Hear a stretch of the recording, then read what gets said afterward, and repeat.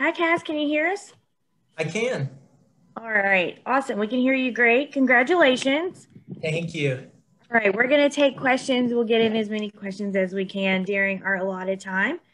And to kick us off, we'll take a question from Mark Garrow with PRN. Go ahead, Mark. Thank you, everybody. Congratulations, Kaz, on getting in.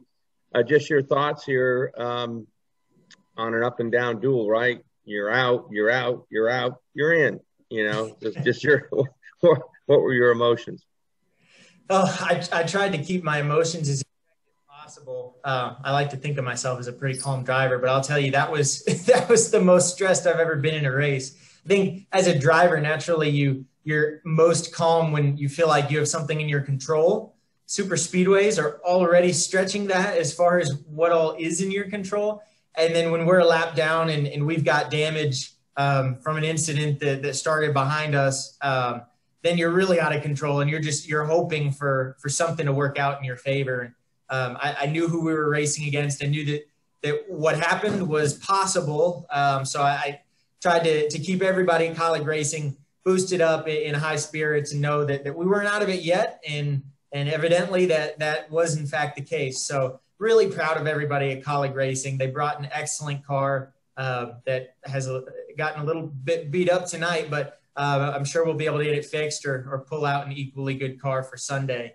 But yeah, the Hyper Ice Chevy was good. It did everything I asked it to do early in the race before the incident. So I'm really optimistic about our chances for Sunday. This wasn't how we wanted to get into the race. Obviously, we wanted to be able to go up there, finish up front and do it that way, but we'll take it however we can get it, and we'll have to do the up front part on Sunday. All right. Thank you. Good luck. Thanks. Okay, we're going to take our next question from Davey Siegel. Go ahead, Davey. Hey, Kaz. So when you're involved in the wreck there, I mean, what's going through your mind? Are you saying, all right, that's it, we're done? Are you trying to get the car repaired? Like, what's going through your personal mind there? Well, what was going through my mind was just trying not to hit anything. I think now that I think of it, that was the very first time I've been involved in an incident here at Daytona. So I didn't really know what walls were going to be coming at me from where. So I was focused on locking down the brake pedal, trying to minimize the damage. And obviously we had a lot of flat tires, so we limped it back around to pit road. We went a lap down. That was just part of it. But like I said, I personally, I'm an eternal optimist. That's just how I am, even right till the last second. So I knew that we still had a shot. I knew things needed to come our way a little bit, but I certainly didn't count us out. And I still knew to execute to the best of our ability with what we could control, and hope that ended up putting us in a position to make the race. And here we are. I'm thrilled. And you said that the car basically was doing anything you wanted it to do. You obviously know how to win at Daytona. So how did you feel in the draft, and how do you think it's going to translate to Sunday? I felt good. I mean, I certainly have a lot to learn. I mean, these Cup guys are top notch out here on the super speedways. They've probably got about 100 times as many races under their belt as I do on a super speedway. So I was definitely learning a lot out there, but felt like the car maneuvered well and did what I needed it to do. And on Sunday, if we can survive till the end of the race, which is a tall order in itself, but if we can, I feel like our colleague racing machine will do what I need it to do and be able to go up there and contend. All right. Thanks, Kaz. Thanks. Okay, we're going to take our next question from Mike Solarte. Go ahead, Mike. Thanks very much, Kaz. You say you're the eternal optimist, and you still kept your thoughts in there. But did David Reagan's name pop into your head just because you needed him to be the highest finishing guy and to guarantee your spot in there? And the guys in the broadcast actually brought it up. So I mean, is David Reagan getting a fruit basket from you or anything like that before Sunday? Well, I always am. I always have been a David Reagan fan. Actually, the very first NASCAR race that I was able to get into the infield for was back in, I want to say, about 2011 in New Hampshire. David Reagan gave my parents and I pit passes, and I actually got to sit on his number 6 Roush Fenway box. That was the coolest experience of my life. First time I got to see up close from the infield a NASCAR race. So he and I have known each other for a long time. I talked to him before the race. He kind of knew the situation. And obviously he has to do what's best for his team and his manufacturer. But I can tell you from behind the pack when I couldn't hold the draft, I was rooting for David to get up there and see if he could make some waves and beat those other two guys. And ultimately, in a roundabout way, with some action in between, that isn't what ended up happening. So super pumped for David to be in the race. Definitely thrilled for us and our team to be in. I think it's an unbelievably strong group to race against on Sunday. This was probably the hardest year to make this race in recent history. So I'm really proud to be a part of that and excited to see what we can do from here. Thanks very much. Good luck Sunday. Thank you. Okay, our next question will come from Luis Torres. Go ahead. Thank you. Well then, Kaz, you've just made your first Daytona 500. How great is it you mentioned the tough competition because you have like Gregson, you have those guys that didn't make it. How gratifying is it to make it and start at the back row alongside with your old buddy Cindric from back when? It's great. And obviously we knew coming into it, this was going to be a really hard year to make the race. Excellent competition, great teams, great drivers trying to make this race without charters. So we knew it was a tall order. But I will say now, being able to breathe a sigh of relief that we are in, it makes it that much sweeter knowing that we beat some really incredible teams and drivers to get into this race. This was absolutely an accomplishment to get to Sunday. So I'm already satisfied with that. We're starting last, so we have only one direction to go. So from here, to me personally, on a personal note, it's just everything from here is a bonus. And that's the way I like to race. The last couple of years, as you guys know, I've been racing part-time, really want a full-time opportunity eventually. So for me, just to be at the racetrack, everything I'm able to do from there is a bonus. Watching too many races from my house has definitely made me that much more grateful when I'm at the racetrack. So to now be at the racetrack and to be there on a Sunday for the Daytona 500, it doesn't get much better than that. So I know I'm going to be having a lot of fun no matter how it goes, but we'll certainly put our best foot forward and see if we can do something incredible from there. That's how I approached the only other cup race I've done before last year here on the road course. I was just thrilled to be there and honored to be chosen to drive the car and figured, let's see what I can do from here. And it was a pretty good day. So hopefully we can have a little bit of a reenactment of that on Sunday. That'd be really cool.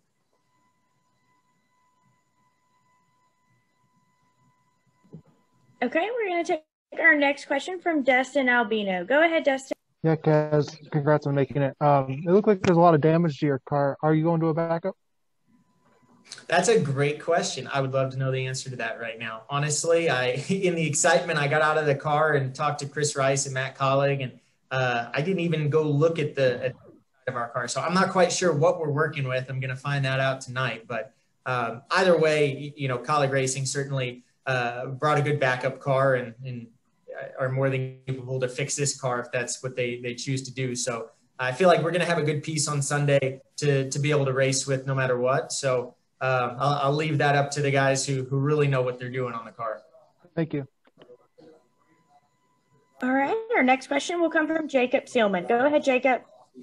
Thanks, Amanda. Kaz, congratulations on qualifying for the Great American Race. How big a moment? Obviously, we saw Collig Racing race their way in last year, but this is part of a bigger picture for you guys this season. How important is this race and getting that part-time program for them off on the right foot?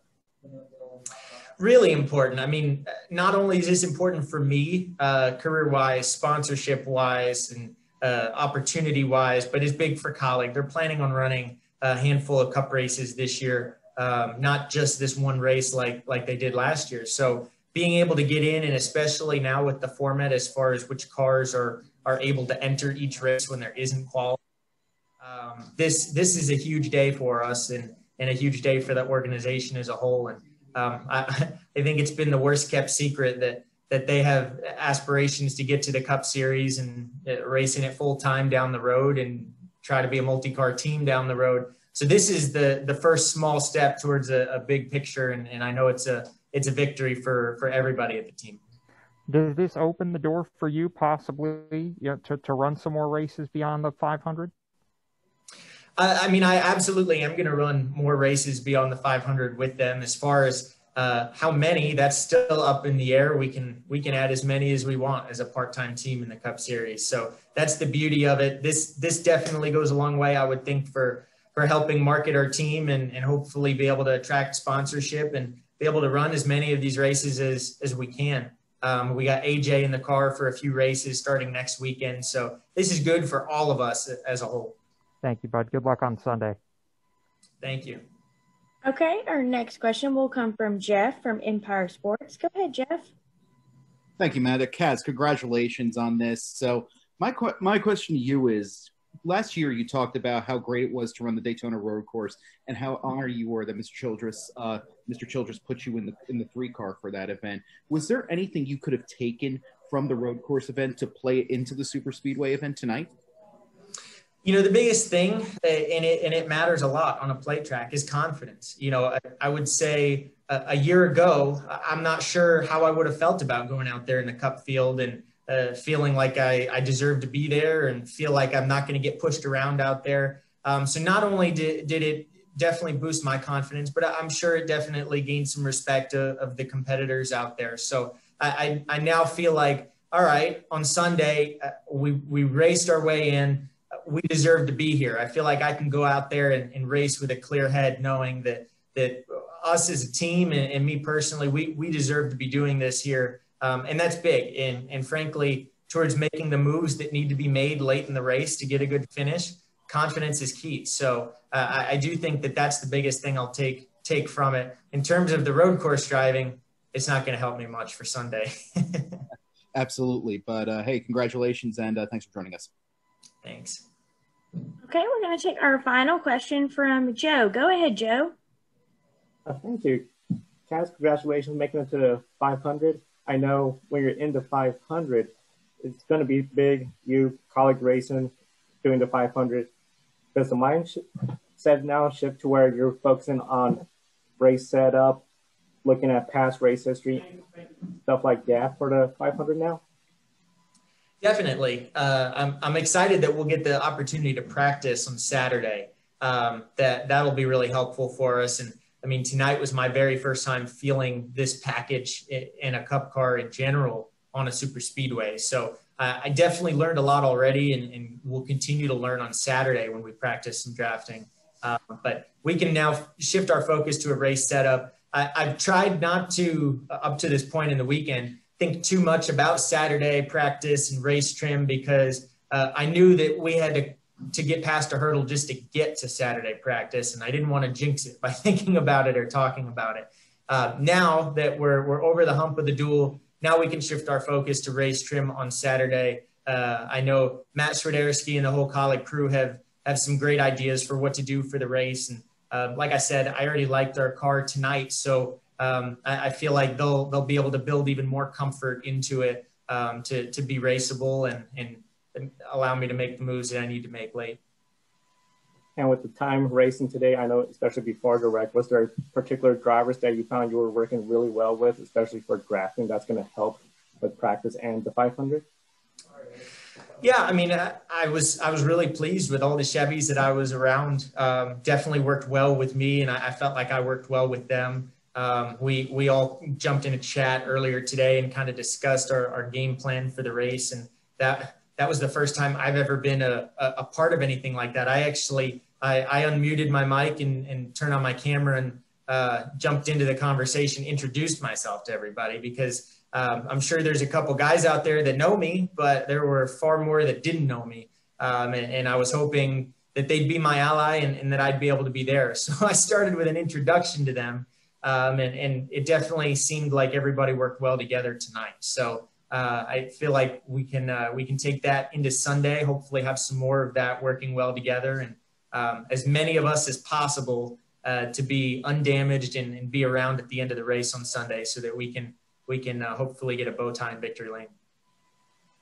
Thank you very much. Best of luck. And thank you, Amanda. Yes, Kaz, that is all the questions we have. Thank you so much and congratulations again. Thank you very much.